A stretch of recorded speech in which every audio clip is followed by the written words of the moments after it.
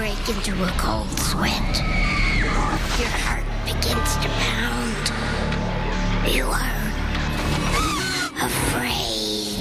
Tonight, on Scariest Places on Earth, a possessed prison. The prison could be a very violent place. Where do you see this picture? There's definitely a God, and there's definitely a devil. Show me a sign now. A creature of the night. This is Devil Hunt number 10. You hear something? Hold still. Be very careful.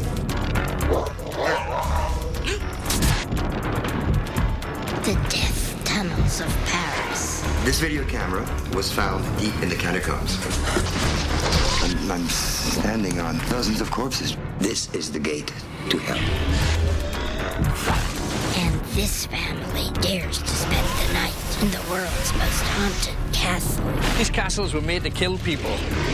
Chillingham is the home of the torturers.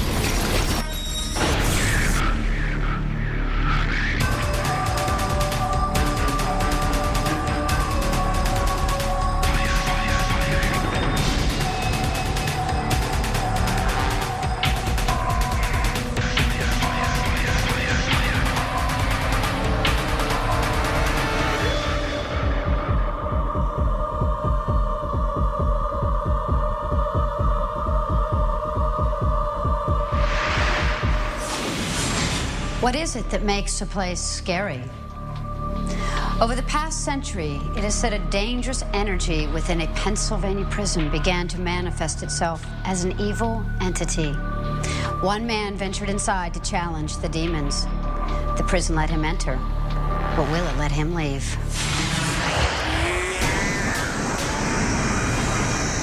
Eastern State Penitentiary, Philadelphia, Pennsylvania. The prison could be a very violent place.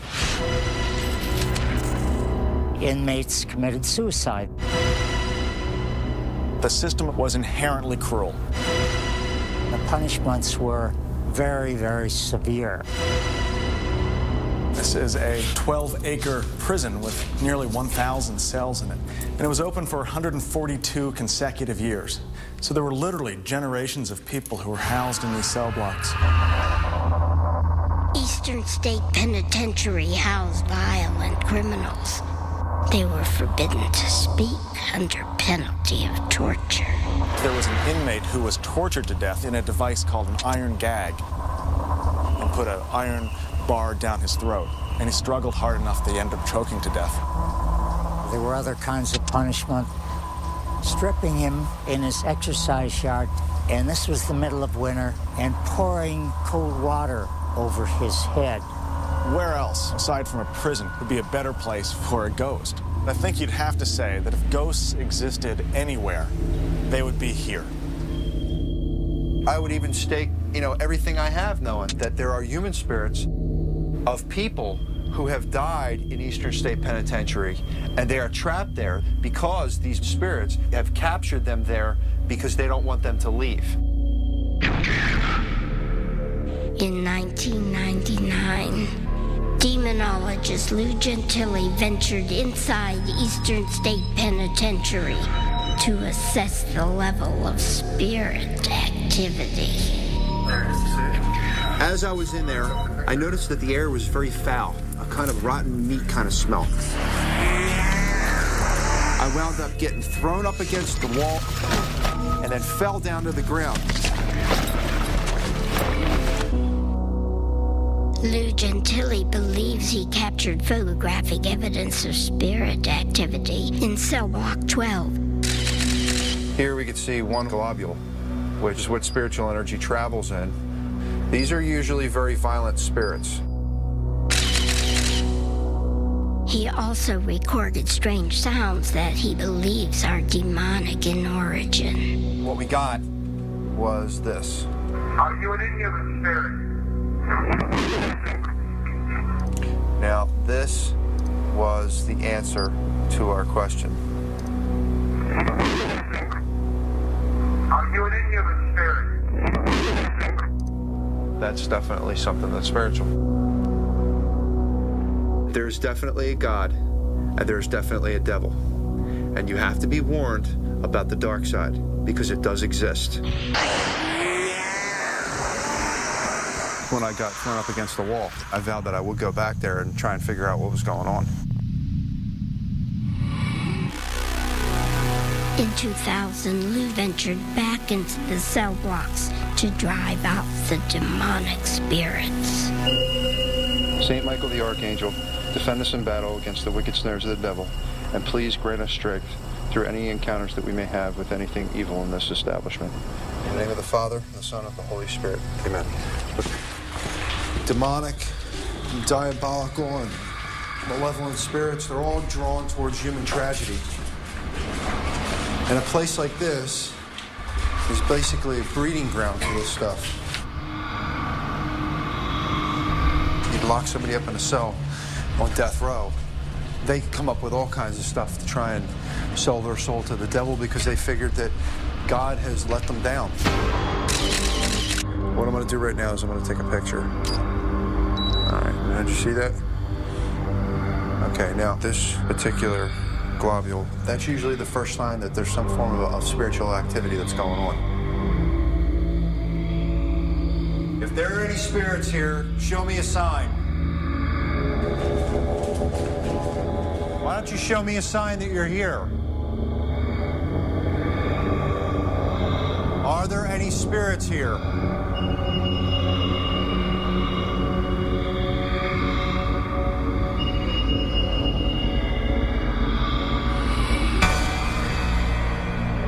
In cell block 12, the demonic activity increased dramatically. Spirits, when they manifest using electromagnetic energy. Something's pulling energy from this particular area. Yep, it's right here. Whatever it is right here, and I'm going right through it. Oh my God. What? What? Wait, you see this picture?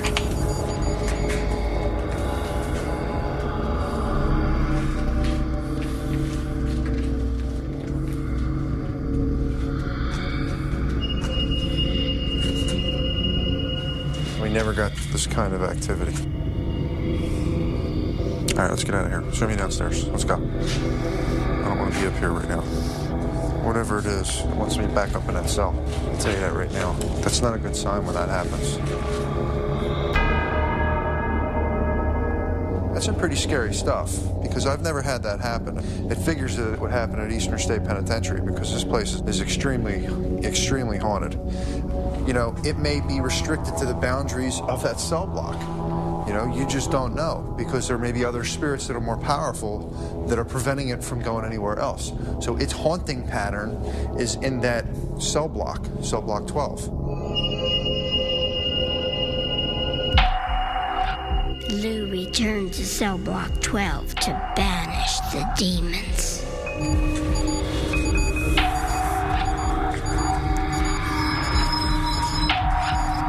In the name of our Lord Jesus Christ of Nazareth, I command you to show me a sign that you are here.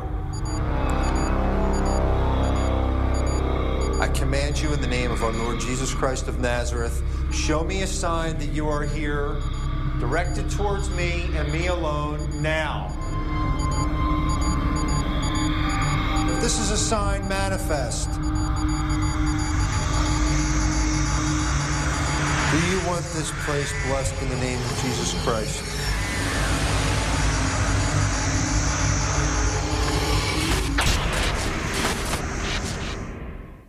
The EMF detector light went off and my hand started vibrating.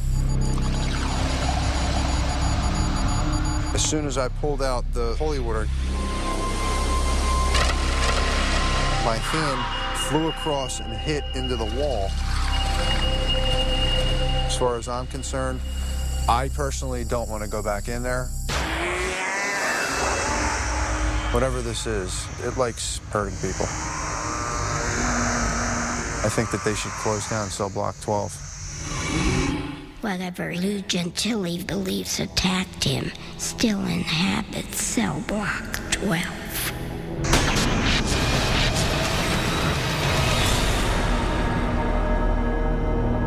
Coming up next, the Olsons get closer to their night of terror in Chillingham Castle. The truth is, these castles were made to kill people. They're there to frighten, intimidate. We've got bloody history, gruesome and grisly history. And later, I wasn't hunting it, it was hunting me. Hunting a legendary beast. Remember, stay close. But I felt the breeze.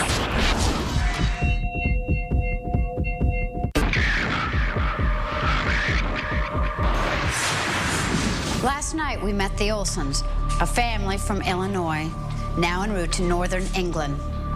They're preparing to spend the night at Chillingham Castle, an embattled fortress that's seen centuries of war, murder, destruction, and death, and has the ghosts to prove it.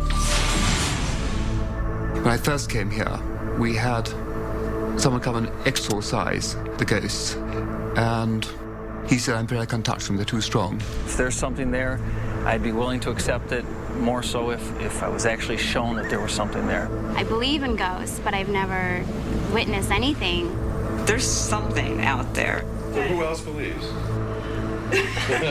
Okay. The Olsen family has no idea what awaits them at Chillingham Castle.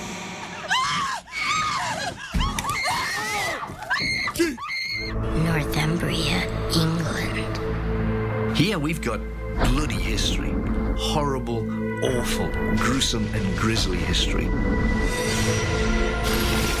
They say that this is the place where God chose to look the other way. We've had over 1,000 years of killing, murder. We've had people attacking us from all sides. Everybody has this glamorous picture of the British castle, and if you look at the sea and the castle walls, it does look incredibly picturesque. The truth is, these castles were made to kill people. They weren't the deluxe LA home. They're there to frighten, intimidate, show everybody that we are the power. We've got more than you. The reputation of one castle in northern England was built on its power to intimidate. Chillingham, 20 miles from the Scottish border, far enough in to not be a soft touch. Big castle, strong castle. People left Chillingham alone. It's said by a lot of people, Chillingham is the epitome of evil. It's the home of the torturers. The most infamous of all the torturers was John Sage. They had the worst, the absolute worst torturer there. He was a mercenary and he liked killing. He was good at it. However, during a battle with the Scots, he got a sword wound to his leg that cut all of his tendons, and every time he walked, he would have to drag his foot behind him. And every time he dragged that foot, it reminded him of the Scots that killed his leg. Torture instruments still sticking Ham's dungeons. Muscle rack.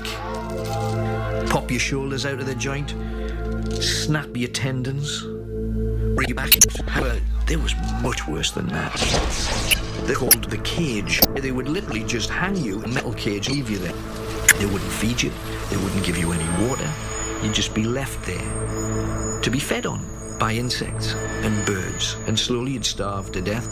John Sage's favourite way was using that cage but putting a fire underneath it. But not close enough so that it would kill you in a matter of minutes. He would have you about 10 foot above it, so you would slowly cook from the feet up. Many still sense the evil that has taken place here over 8 centuries. I feel as though I want to scream and cry, which is obviously how the people felt. I feel as though my legs, my back, my stomach, everywhere is just on fire with pain. The spirits that are in here are still here. They haven't gone anywhere.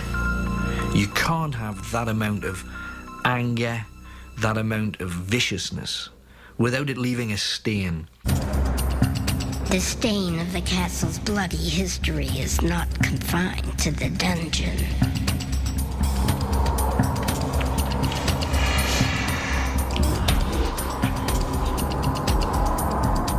The chapel. There's several bodies in here hanging from the rafters, but not only did they used to hang them, used to cut the throat and cut pieces off the bodies as well. So they mutilate the bodies, and that's why there's a lot of pain, especially just here. The Grey Room. Now this is where Lady Grey is said to walk. It's a room that has almost a force field. If you walk into the room, first of all, you feel unsettled, you feel as if there is a problem, and there is indeed a problem. No one can sleep in that room. People have tried, you never sleep. Things wake you. You feel little hands almost touching.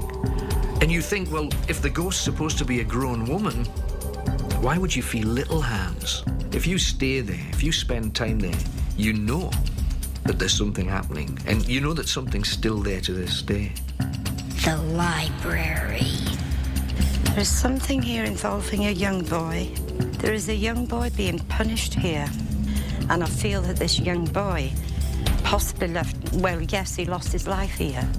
Regularly throughout the castle, the Radiant Boy is seen, a glowing figure that travels through walls and along corridors. The Pink Room.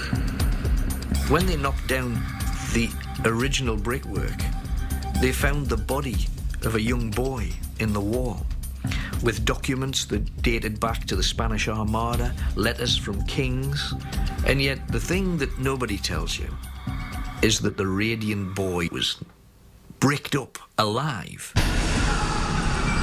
If people do evil things when they're alive, they're going to stop when they're dead. Will the Olsen family survive Chillingham Castle? Fear more than anything is the unknown. It's just like overwhelms you and you really don't know why. It gets everything in your body going. I would definitely say my mom's the bravest. Oh, I like adventure. Probably a little too much. The bravest, I would have to say, is David. I'd say it would be me, but it probably depends upon what we get into. Pink library, Grey Room, dungeon. The Olsen family will visit each of these rooms in Chillingham. This is going to be so cool. Coming up, the Olsens get closer to their night of terror. The Olsens face their worst fears. And I know that you might want to smile and you might feel that this is funny, but there's not many people that come to Chillingham Castle who leave smiling. Will they have second thoughts? I don't know if I'm going to be able to stay, Jared. And the family's night of terror. Hello? Can anybody hear me? Will they survive Chillingham Castle? I just want to go home. Coming up next, a creature of the night. This is Devil Hunt number 10. Remember, stay close together. Did you hear something?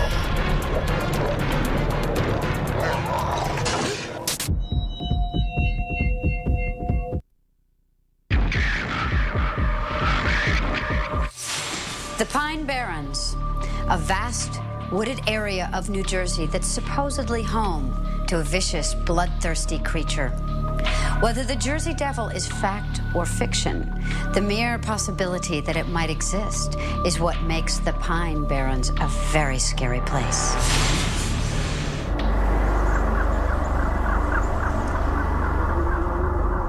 In New Jersey, there is a 25,000-acre woods known as the Pine Barrens.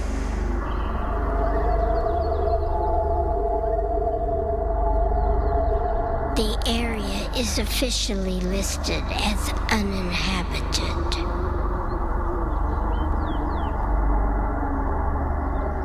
Some people believe otherwise. I wasn't hunting it, it was hunting me. I saw like this big shadow, kind of like wings, but I felt the breeze.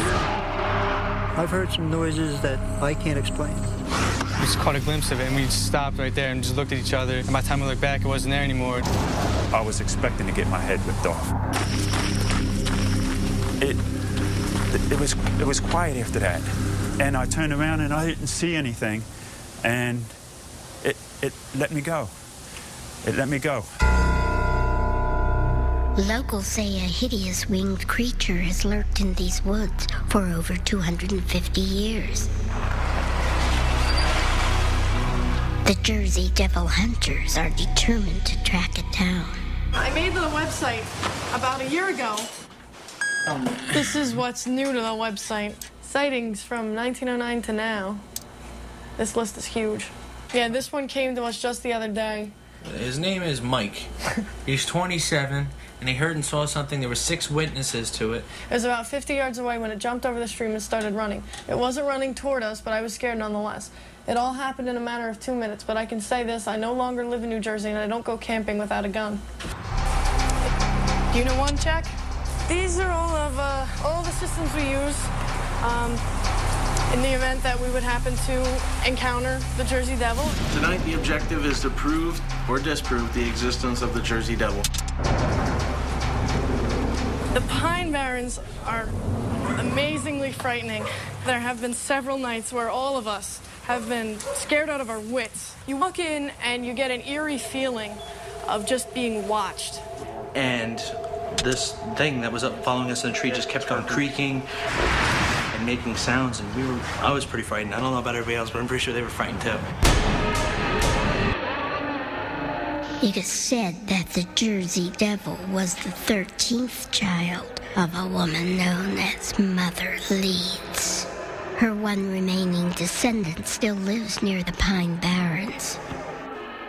Well, we've never met Harry Leeds, and hopefully he's going to show us the same exact spot that we think is the house where the Jersey Devil was born. Time check, media time. About 7:30, 7:40. Time is approximately 7:40 p.m.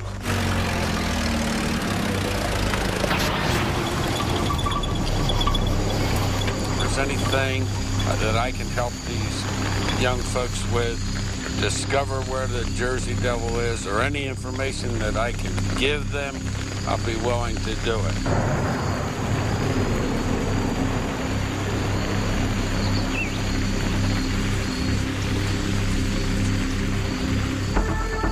Harry leads guided the group to the dilapidated remains of an old homestead.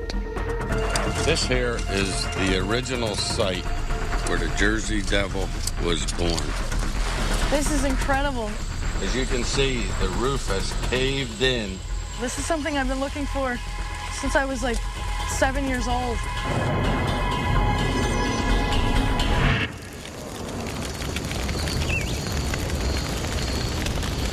There was no name for the 13th child because Mrs. Leeds said, if I have a child and it's not a healthy baby, I wish it to be a devil.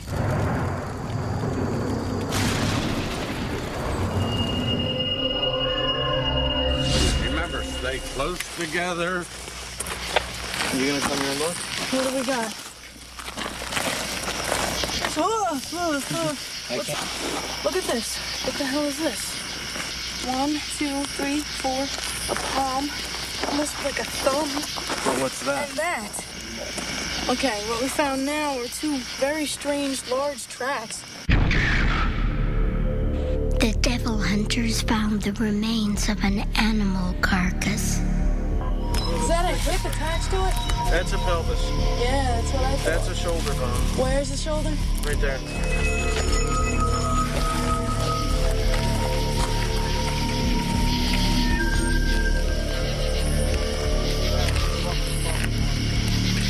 Did you hear something?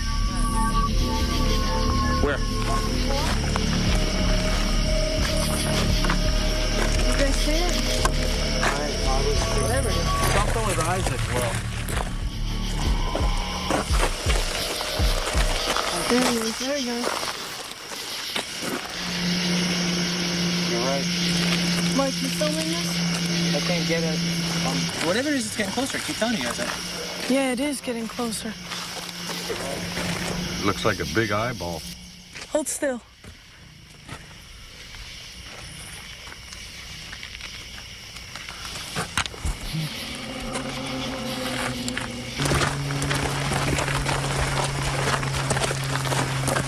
And it's moving too. My flashlight. What is it? I'll put a stop to this. Stay on radio. Be very careful.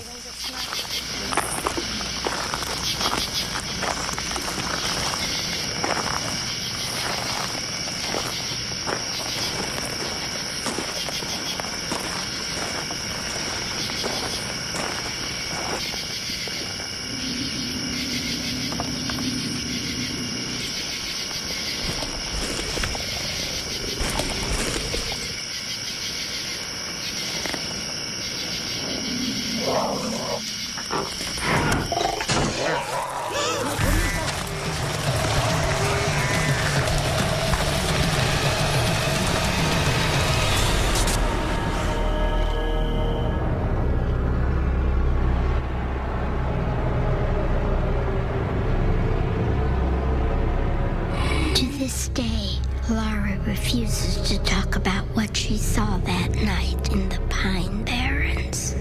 People can see and think they saw different things. Lo and behold, she got her wish. The devil does exist. Coming up next, the dark terror of the Paris Catacombs. This video camera was found deep in the catacombs. What happened to him? Nobody knows. My intentions, well, we'll try to solve the mystery if we can. I'm standing on dozens of corpses, just walking on them. You can't see the bottom. I don't even know how deep this is.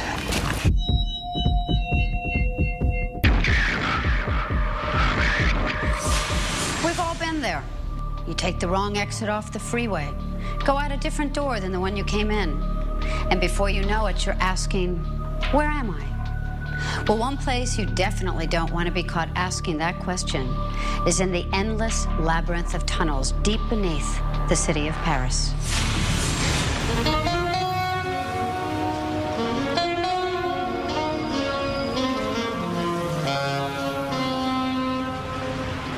Paris, France, a city of stunning beauty and light.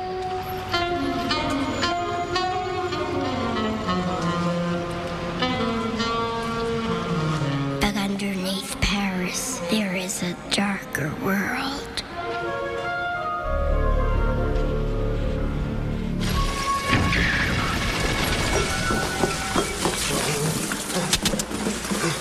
Below the city lies a labyrinth of ancient tunnels and mass graves known as the Catacombs.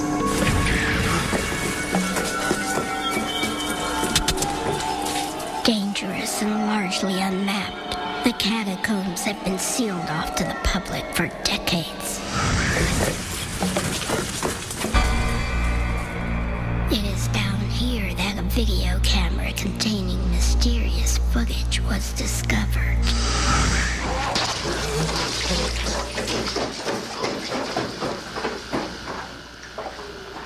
This video camera was found deep in the catacombs. It was picked up by a catacomb explorer, so the people who wandered down there.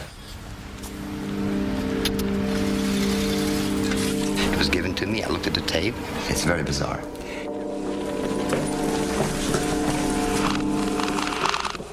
It's a point of view shot. A point of view shot is somebody just walking forwards with the camera. So basically he's filming what he's seeing. Endless. Very deep inside the catacombs. Other than the point of view shots are pictures of bones. Human bones. These were the poor Parisians who died over the last 1,000 years. In 1785, millions of bodies were exhumed from Paris cemeteries and dumped into the catacombs.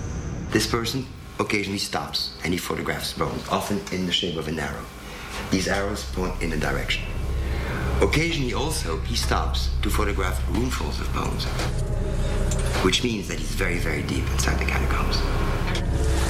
What happened to him? Nobody knows. Filmmaker Francis Friedland was determined to solve the mystery of the Lost Catacombs explorer. Normally, I'm a freelance filmmaker. I shoot anything from fashion to documentaries. Attendez, je suis pas prêt.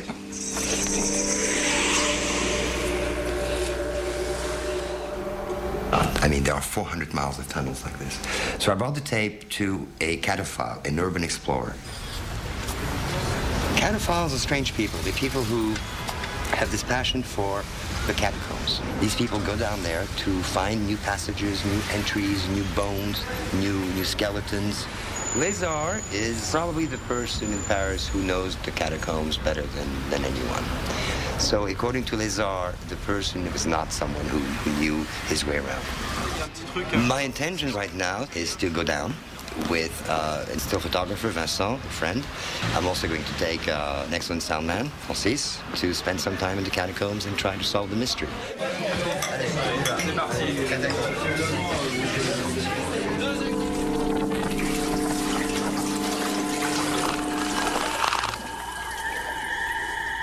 There are ways to match things up, to try to identify where this person was in the catacombs. At times you'll see there's signs, painted signs on the wall, which is not uncommon. People have been painting in the catacombs for centuries. So it is possible with these paintings that we may be able to retrace his itinerary to some extent.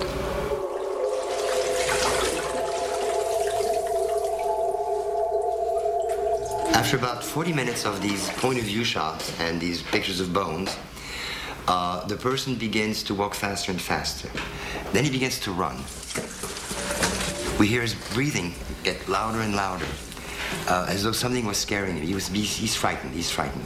Occasionally he stops, perhaps to try to decide which way to run among all the many different corridors. He's running faster and faster and faster, deeper and deeper into the catacombs. And all of a sudden, he drops the camera. The camera just drops on the ground and keeps rolling. And you see his feet just run away.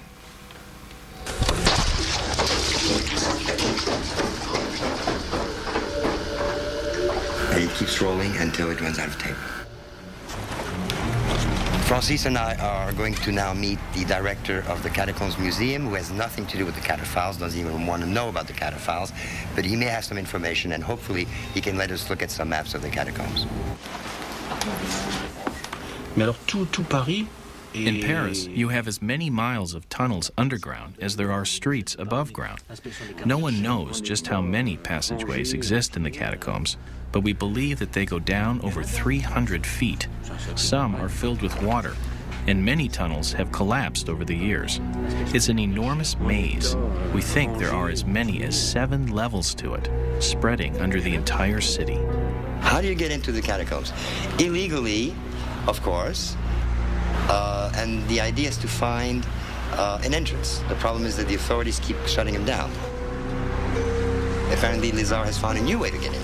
But it's way out from the center of town. It's actually on the edge of the city, through the railroad tracks for about a mile.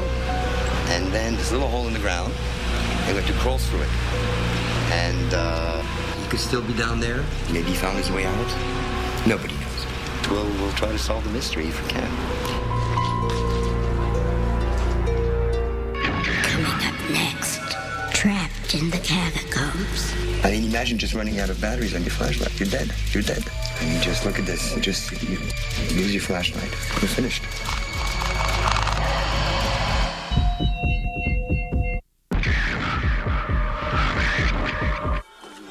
It would be so easy to get lost in the catacombs, to become disoriented, unable to find your way out. You might never be found.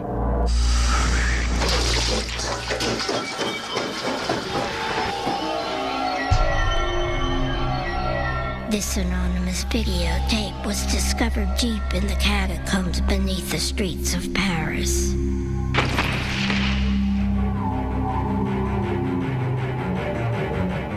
This videographer, he could still be down there. Maybe he found his way out. Nobody knows. My intentions now, as I've seen the tape, is to go down there, to try to find out what happened. So we'll try to solve the mystery if we can. So the trick is to watch not only your feet, but your head. I have never been very deep into the catacombs before. Very few people have. I don't know what to expect. Already when you enter the catacombs, the first few hundred yards are already scary. You have to crawl. You can bump your head. It's pitch black. As you're walking, you trip upon rocks, holes. You can fall pretty deep.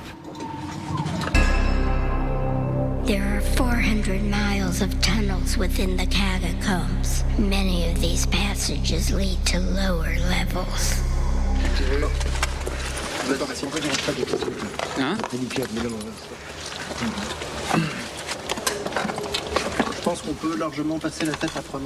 Really, the tunnels are so incredibly vast, our chances of finding the lost man are probably very slim. But we do know by looking at his video that he got as far as these lower levels, where we are now.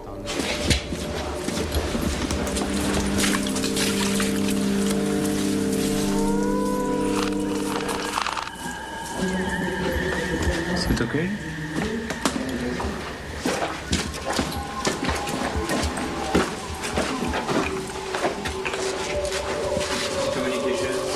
Anybody can get lost in here. Anyone can get lost in here. I mean, imagine just running out of batteries on your flashlight. You're dead. You're dead. It's true. I mean, just look at this. You lose your flashlight. What happens? We're finished. We're dead.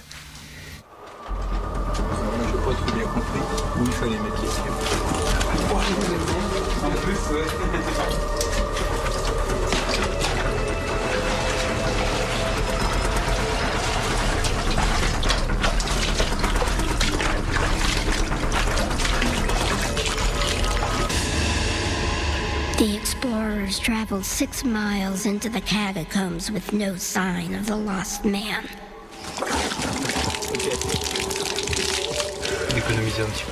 This is my own opinion, but this is far too deep for an amateur to be messing around. He must have lost his way down some passage and died.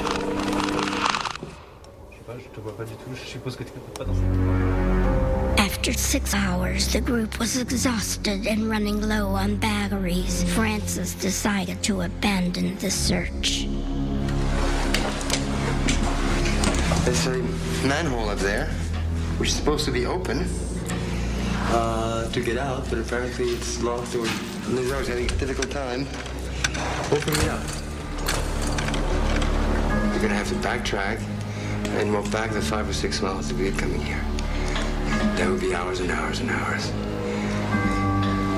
And let's hope our batteries don't die on us in the meantime. So close, yet so far. We're 10 feet from freedom and we can't get out.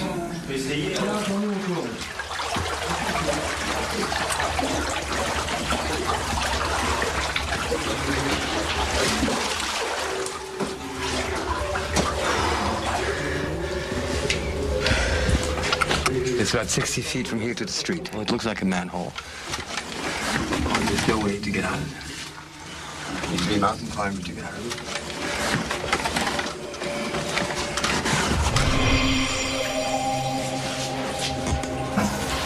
I think I saw this on the tape. This figure with the arms outstretched, the legs outstretched. And I think after this, the camera turns right.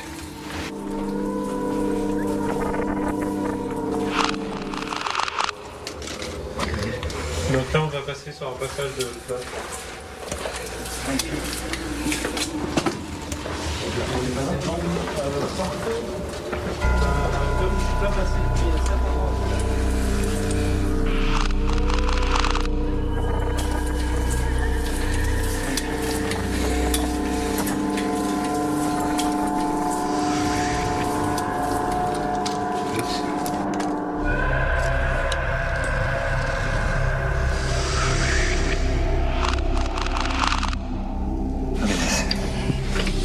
This is really horrific.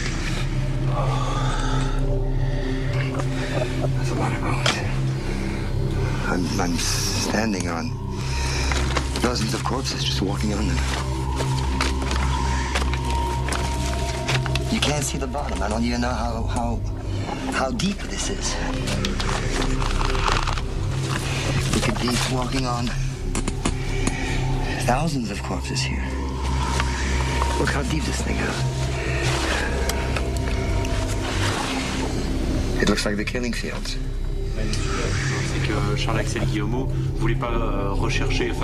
According to les arts, if you search through these catacombs, you could find the gate to hell.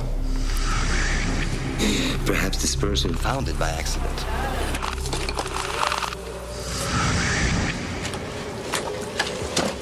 This is the gate to hell.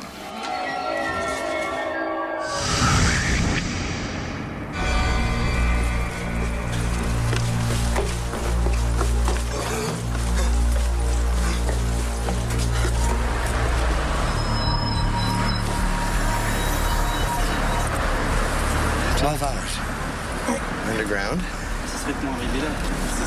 feel sorry that I got my buddies involved in this. Very tough. We didn't solve the mystery. I don't think anyone ever will. There's too many miles of tunnels in there. But we'll never understand what frightened whoever it was that dropped the stake.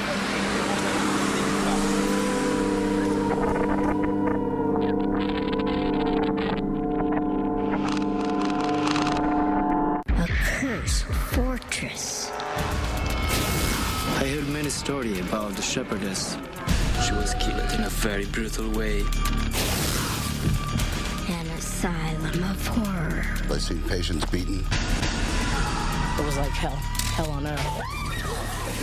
The smell is awful. It's really kind of creepy. A haunted lighthouse. There is something going on out there.